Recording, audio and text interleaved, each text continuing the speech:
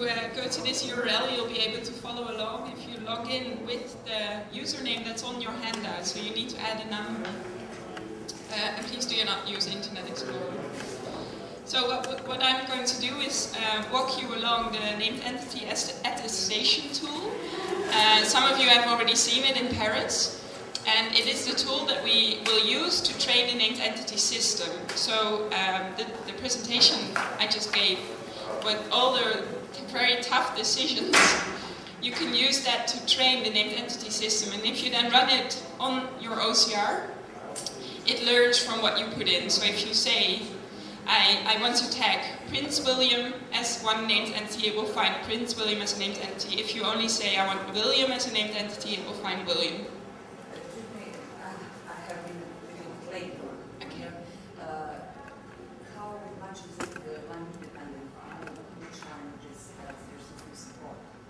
Currently the system only supports Dutch and German,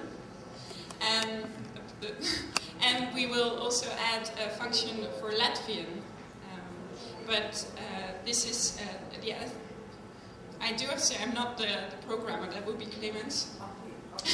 But is French is on the way? But the French will not be using this tool. No, we'll be using it different. Yeah.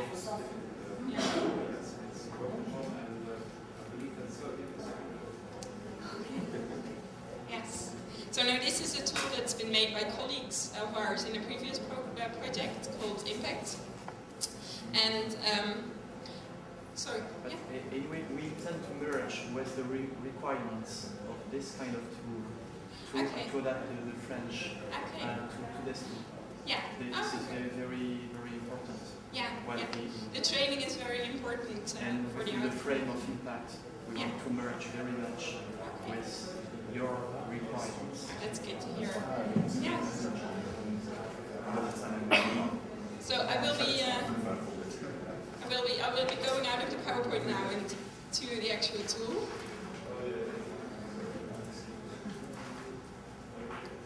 So if you go to the URL that's on your handout, this is where you end up. So as you can see, it's now only in Dutch and German. So well, Dutch is my native tongue, so I'm going to select that. And you type in your test username. The people who will be actually using this in the end will, of course, get a proper login. But for now, this is only for the workshop. If you click this box, it's possible to export the data, to input it again into the software, but that's not necessary at this time. So, okay. So this is where you end up. And, well, you can see in the handout, there's an overview. This is the text. So this is the article that we are tagging. And as you can see, it's quite a long article with probably some table in there because the OCR is a bit messed up. So this is the one that we'll be concentrating on. And here you can see this is the name of the article. So if I ever need it, I can also look up the actual image. Here is the menu, so you can go to a previous one, the next one, save this one, or close it. These are the current named entities that are pre-tagged, so it only found England and Ireland. But as you can see here, you say Antwerpen, Mr. A van Assen, those are all named entities that we still have to tag. And I'll show you one page that I've already done.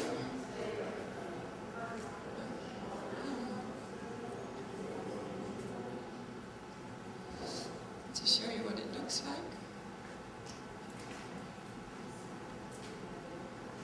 It doesn't like that.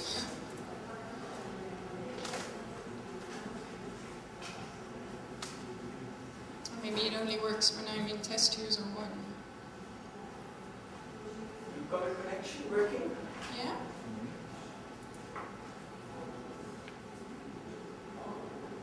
Okay.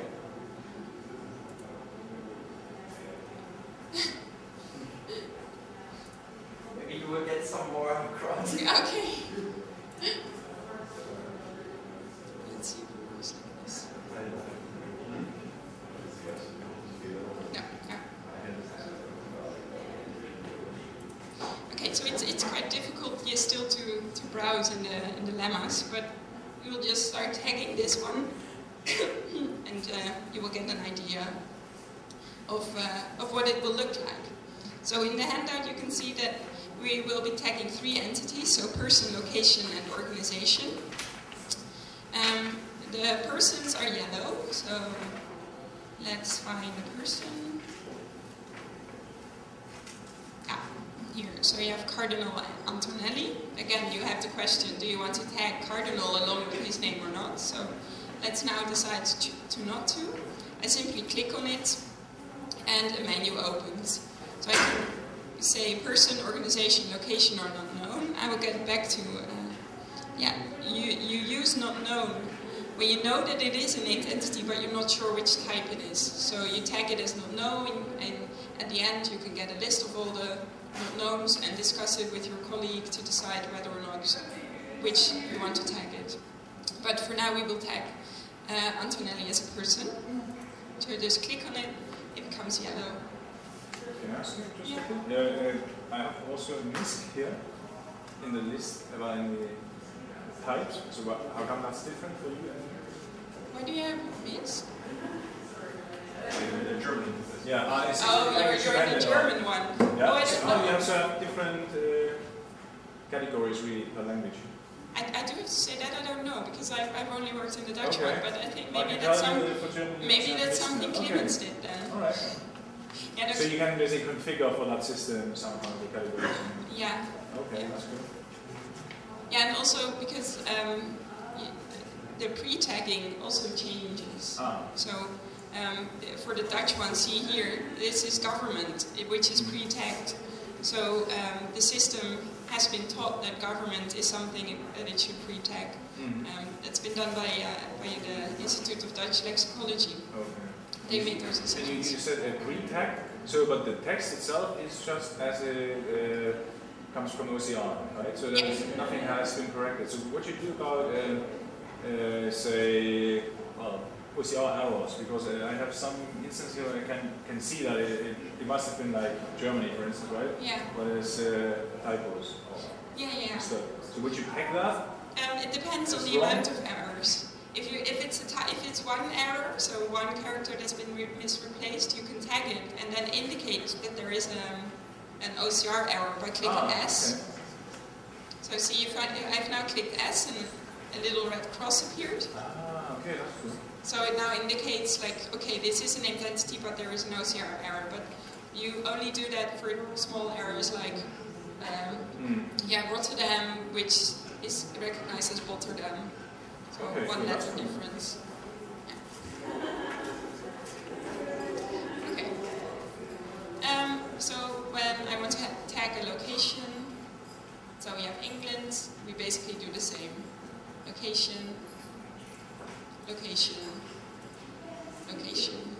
As you can see here, the commas are included in the named entity, which is actually something you don't want.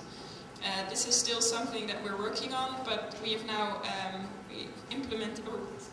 we can export it and then remove all the punctuation marks to actually end up with only the named entity and not the commas included. It's clear that you can tag named entities like this, but will text come with some automatically tagging so that you can add and correct, or will they be just tagged from the scratch? No, the idea is that it's pre-tagged, but depending on the model that's been implemented, you get more or less tags, and the model we now have implemented has very little tags, but the one that we've previously used had more. So we need to update that to have more. Yeah, because it's a lot of work to start tagging everything, and you will miss it. And Would be impossible. yeah, but in the end, this is only used as input for the software. So it's not the idea that we start tagging our whole collection in this way.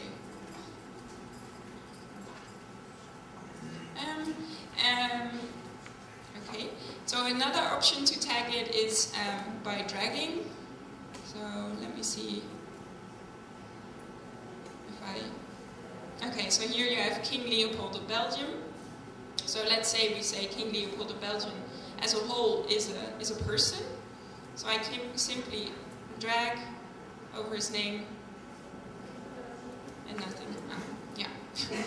And King Leopold of Belgium is tagged as one. So you can see that the little ones here indicate that they belong together. As you saw that by dragging it, it automatically became a person, which might not be something that you want. So you can also use your keys to tag something else. So let's find something. So here the New York Times, which is an organization. Just gonna lower it. So for organization, I would hold in the O key while dragging, and it's now tagged it as an organization. So you see the twos. It's been they are linked now, and they are now an organization. I can also do that while just clicking. So New Jersey is a location.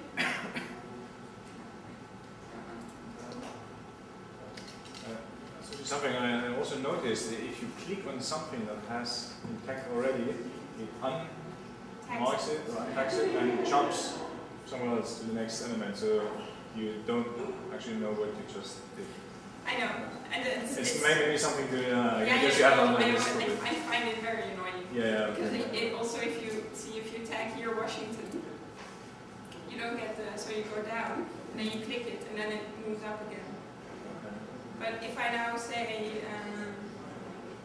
so I hold in the L key and click New Jersey, and it gets automatically tagged as a location. So you can either use the menu or your keyboard. Yeah, as you said, clicking on it removes it, so here government is now removed. You can walk through the text by using the brackets. So because the arrow key, as you can see, moves the attestation, which you don't want, but if you use the arrow or the brackets, you can go from one attestation to the next. And again, indicating scan errors you can do with an S. So here, for example, Jefferson Davis, which has an extra space, just say S.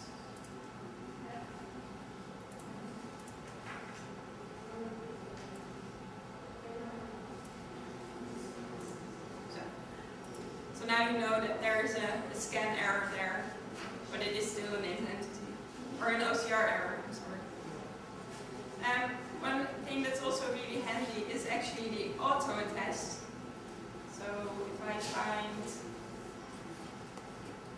for example, Cardinal Antonelli again, so I click on it, and then I can either choose to click the car here on the top, which is an auto in Dutch. Yeah, we didn't make the tool. Or you can either click the A. So if you click the A on your computer, see, you can it auto attests so others are remove this one so we can actually show that it works. So I click Antonelli and I click A, and then the tag here appears as well. So if you have an article which has Rome mentioned like 30 times, you only have to click the A and it auto attests everything.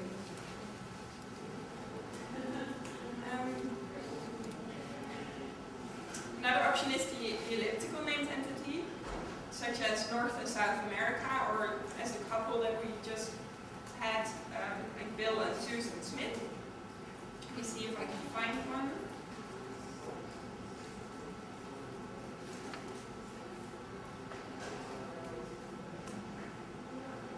Okay, so let's just randomly take 3 words.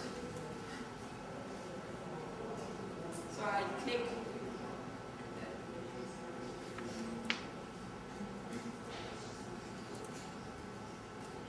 and then I can remove the middle one. so it knows.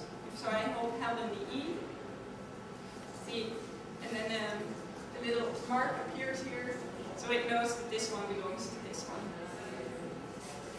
Go there and mark it again. So you just move around and mark the two that belong together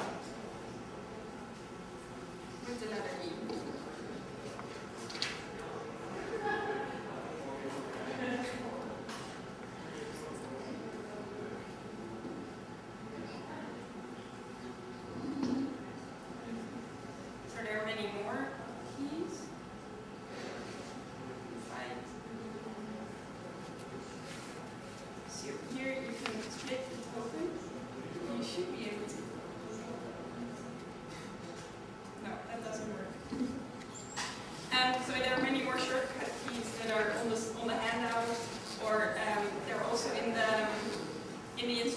When you log in, and it's really a question of what you find easiest to handle.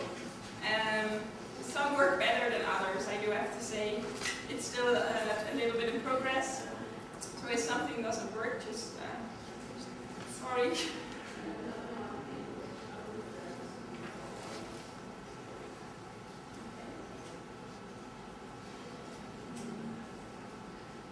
Yeah, so then we had not known. So if I click, I don't know, cabinet, and I say not known, that's when I click it, so I think it might be a named entity, but I'm not sure, so I want to discuss it, so you just use not known. You can also, it's cabinet you use when you know that it is a named entity, but you don't know which type. So if I say cabinet is a named entity, that I know absolutely for sure, but I don't know if it's a person, organization, or location. You can tag it like this. And if you say, I'm not sure if it's a named entity at all, you can click on it and say, for example, this might be a location, but I'm not entirely sure. Then you click a W, and the red question marks appear. So at the end of the text, you can then look back and say, okay, I have a W or a dubious, I'm not entirely sure if it is a name, if it is an entity at all, you can discuss it.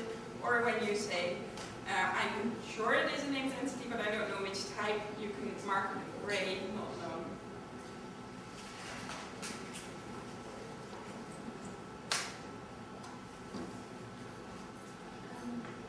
So this is basically the whole tool. And well, we had the idea that we can form groups and that people work on it, but I don't think that with the internet and with the amount of laptops that's really going to happen. So yes, there's another thing that might be nice to show. Are there any questions about the tool? So now, yes. Yeah. What are the results of all this? Is it the XML files, or what is the product in there? Good question. I think it's an XML file, but I'm not entirely sure. It's more Cadence's department. I mean, we can try it. Wait, let me see. That should work.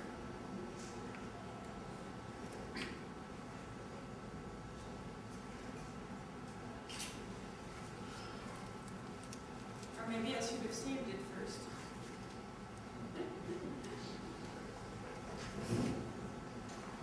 It gives me a zip. And there's no one here from the doc. Can I,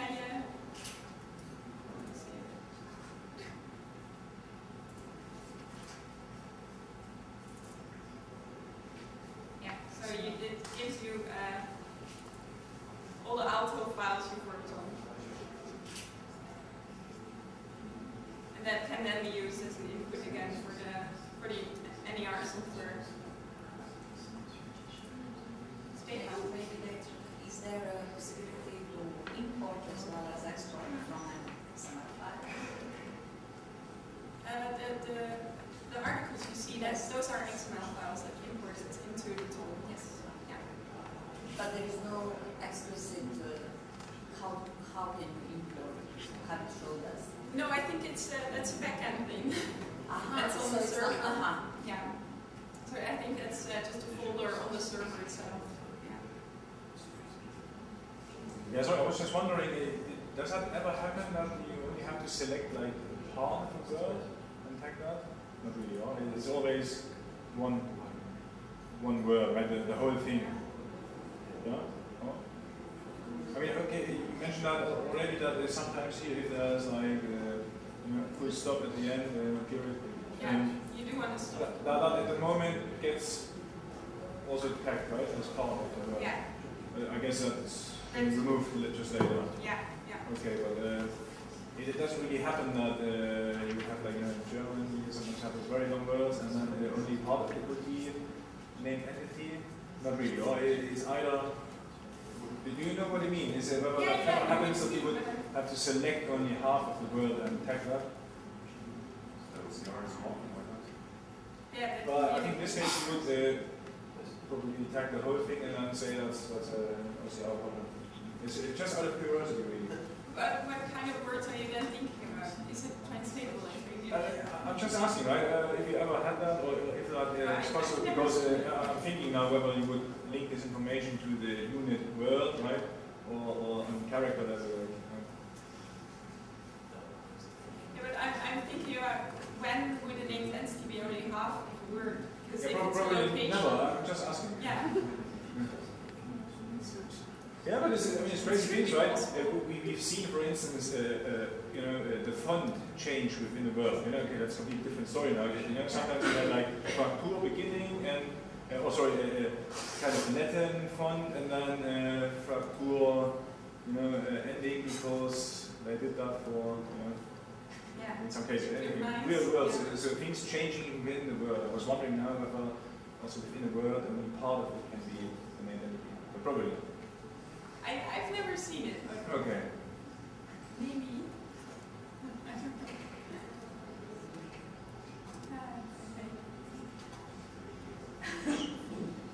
When you say that you don't intend to treat all your pages like that, does it mean that with a certain number of pages you have like a model, and let's say rather run on the rest of the pages, and did you already try to do that?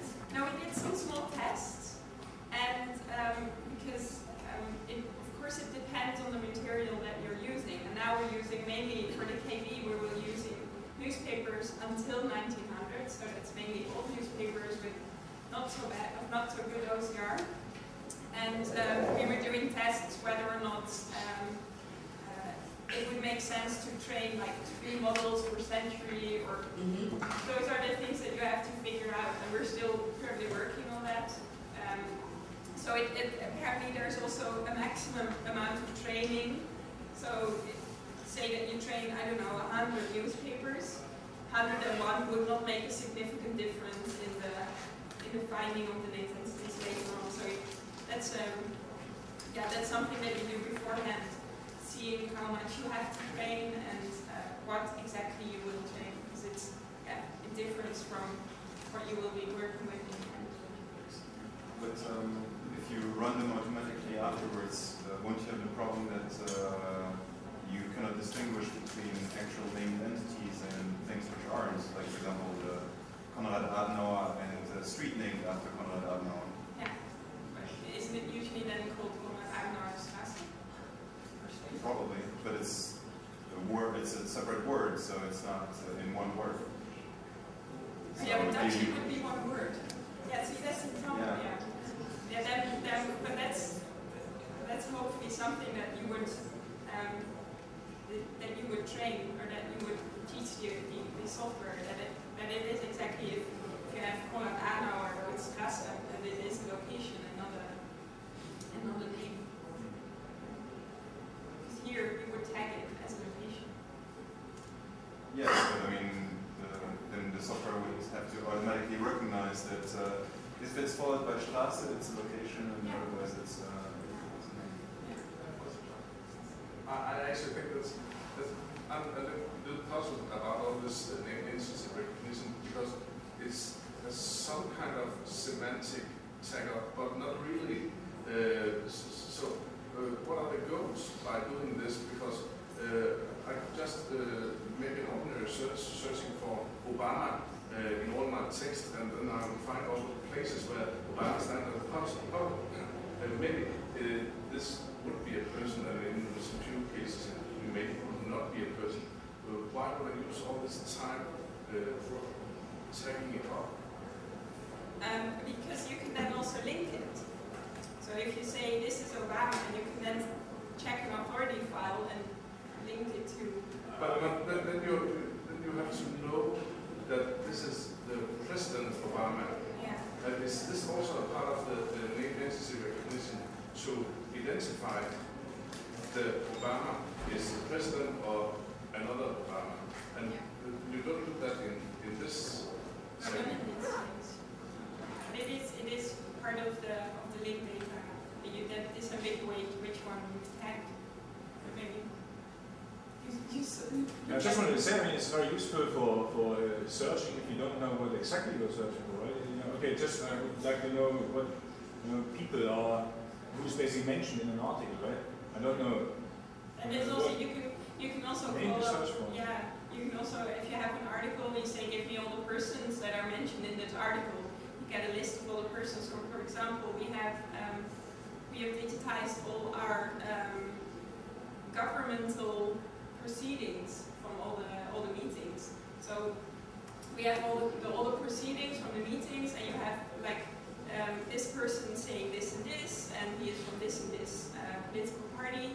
You can ask for a list of all the people saying something on that day, for which political party they worked, and some people have made this really nice overview of, example, they made this overview of people speaking to other people. So you would say, like, from this political party, those people are often contradicting people from that political party, and they've all done that with named entities. So you can do more with it than just browsing and searching. Might be nice to show, actually. See if I can get it.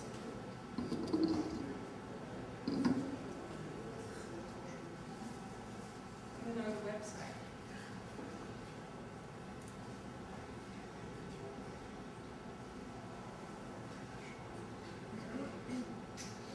So, for example,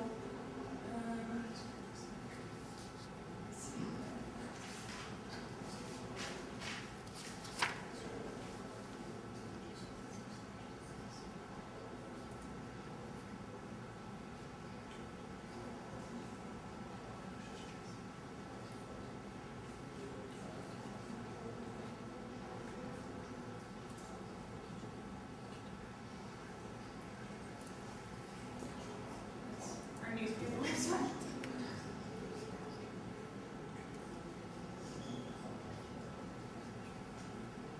And this is an example of something from their own university. But this might be something that you could do with named entities. So, for example, this person has been in contact with this person a lot, and less with this person, and more with that person. Yeah. So. But still, you're reading the text right now just for checking, and then later you have to read the text again to make the links. No, then hopefully that would be done automatically. Well, if it just says Obama, you don't know if it's the president or another Obama. No, but there are, that's the disambiguation of the named entities is quite a big topic as well. They are working on how to improve that the best, but I do have to say that's not really my expertise. For the KB, I will be mostly tagging myself. So I will be making the training material for the named entity software, and then you will hopefully end up with proper named entities, which you can then continue working with to either add links or disambiguate, or it is a very important part of of being able to do something with your named entity that is key.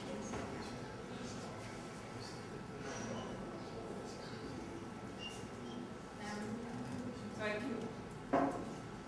This is a very short.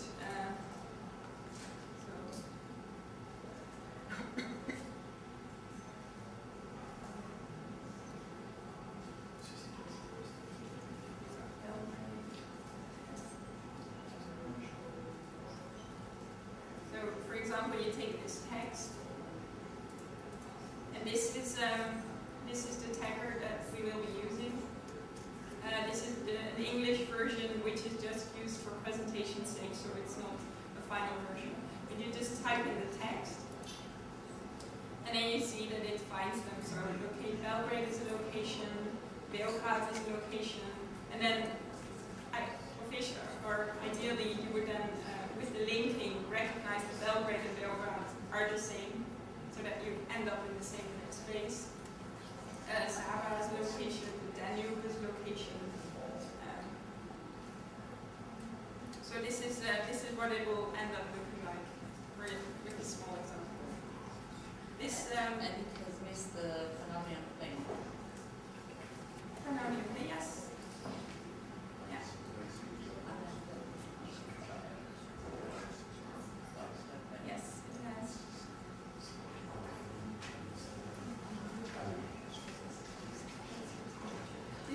This is also just accessible for everyone, so if you want to give it a try, you can go to the website and type in some stuff you'd like. Do you have the website?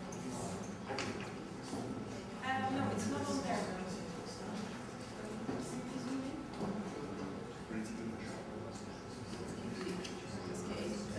KB's research. Yeah, it's kbresearch.dydns.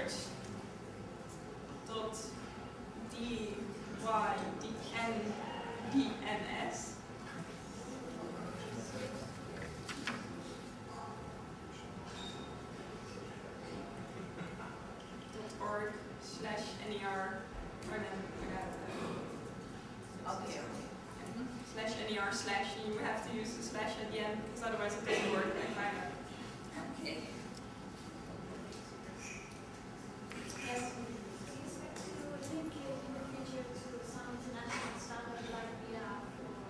I do hope so, but unfortunately that wasn't able to make that part of the project. So that's really, we will be processing this with the named entities, and then hopefully the libraries themselves will start work with it, and yeah, but it's on an individual basis. And the idea is to apply to do it with the content provided to the Europeana project. Are you doing that with the old content, or? No, we have, currently we're doing Dutch, German, and probably also Latvian, and the French are working on it themselves. Yeah. Yeah, because it's quite difficult to get a good model for a language, and it takes a lot of time to actually get a model, and these are the languages that models are available in. So for German, you're going to have all the content in German, irrespective of the device? I'm not entirely sure how many pages we will be doing in German, but yeah, lots probably, because German is the most common language in the set. Yeah.